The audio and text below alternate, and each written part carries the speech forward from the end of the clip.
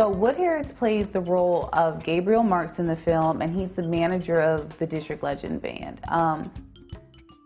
We kind of knew we wanted Wood from the beginning. He had such a good look, and like the kind of the role he played on The Wire, I think, showed a lot of his depth and kind of showed us that subtle, like acting in a very, very, very subtle way in some scenes. That was really something that we wanted for Gabe's character, because, you know, he's kind of going through a lot and going through a lot of changes, and seeing a lot of things he wants go well and then go badly. So we wanted somebody that definitely had a lot of range and depth, but that could also, I guess, fit into the DC culture, you know what I'm saying, and with the DC slang and just the DC look, and I think Wood was perfect for that. So I think, you know, it had a lot to do with us seeing him in his role in The Wire, but just also seeing his career and how much range he has in his work.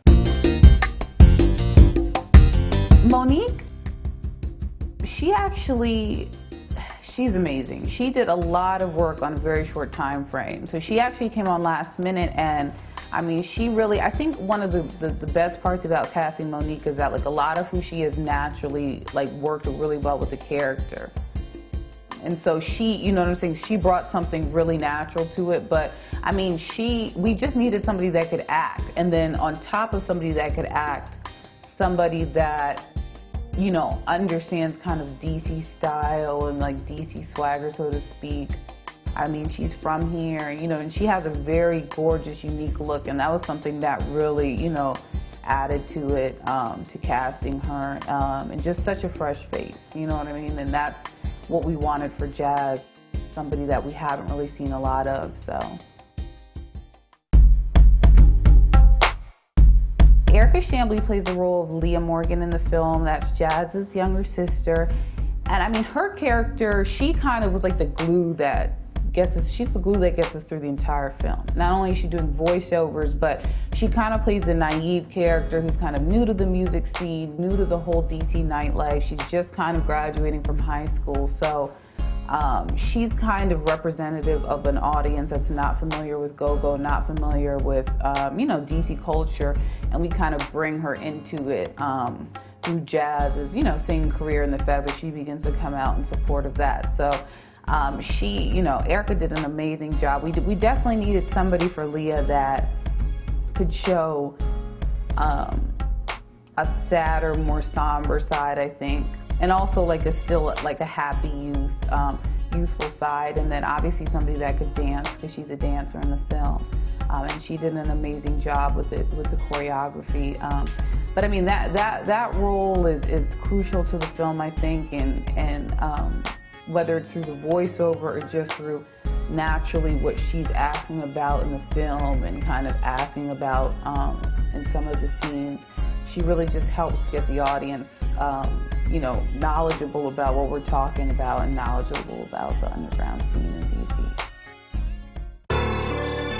Okay, DC, stand up! Andre Strong plays the role of Flight. He plays the lead MC of the band and kind of the villain, so to speak, in the film. And there's an irony to his character, because he actually, you know, is the one that, you know, brings Jazz up on stage and kind of gives her the opportunity to audition for the band and to kind of show what she can do. And then, of course, his relationship with her is one that is just tumultuous throughout the entire film. So with him, we really, with that character, we really had to find somebody that could act. Because, I mean, they have some intense scenes. So, you know, and if you're not flowing right and if you're not in the character right, then it comes out stale. And I mean, Andre he really did a good job. I mean, not only as a musician and on the performance side, because he is a musician, but just in terms of the nitty-gritty acting side and you know, carrying those scenes where he's kind of the primary person driving the scene.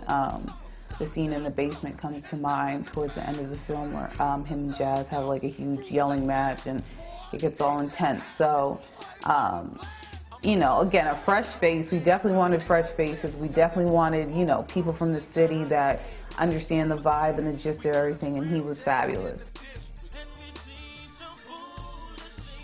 Clifton Powell is an amazing talent. We brought him on board to play the role of Blair Morgan, Jazz and Leah's father.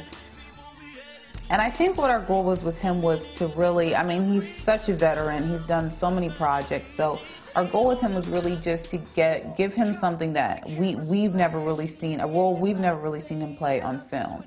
And that's Blair Morgan. He's like a very strict doctor, loses his wife early on in the film. And so he's kind of struggling with that and then struggling with the similarity between Jazz and his wife that's passed away. So, you know, his role is one that I think lends a lot to Jazz's character just in terms of the dialogues they have and the lack of support that she's getting coming from him. But we just wanted somebody that could also capture in subtle ways, you know, grief and what it's like to go through the loss of a wife and then to have a daughter, you know, that's constantly reminding you of that person. So he did an amazing job. He's from D.C. This was his first film shot here, so we were just so happy to have him back. He also is a graduate of Duke Ellington School of the Arts, back when it was Workshop for Careers in the Arts. And so just to have him able to come back and be involved with a project that has so many alumni from the school across, you know, such a time span it was really great, and he had a great time. One of the biggest, I think, little additional flares that we added onto the film were we tried to get like some cameos from like prominent people in the go-go scene. So like in the cookout scene where, you know, the band is coming together and Jazz is, you know, hanging out with them casually, I think for the first time. They're kind of playing a game of spades, which is a game that everyone in D.C. is very fond of. And so at the table we have Yanni, who is the lead singer of the Listen Band. That's a great band touring all over, but a great band in D.C. And then we have Bugs, who's one of the lead MCs of the Junkyard Band. And I mean, Junkyard Band is like a legendary band in D.C. And then we have Big Tony, who was the lead MC of Trouble Funk, which is one of the older school bands.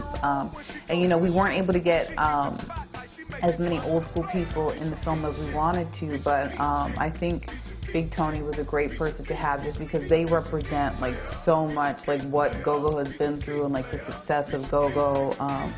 And, you know, they've toured all over the world. And, I mean, he kind of, it's funny because he has such a unique voice that, you know, he's one of the most memorable ones. I think Chuck being one of the other big ones. You know, we just wanted to make sure that we were able to tap into some of the history of go-go and some of the faces that have kind of brought go-go to where it is today. And I think especially for DC people that go to see the film, it'll be a nice addition for them. Go to work, she make my toes curl. You need them steady strokes, just like I need.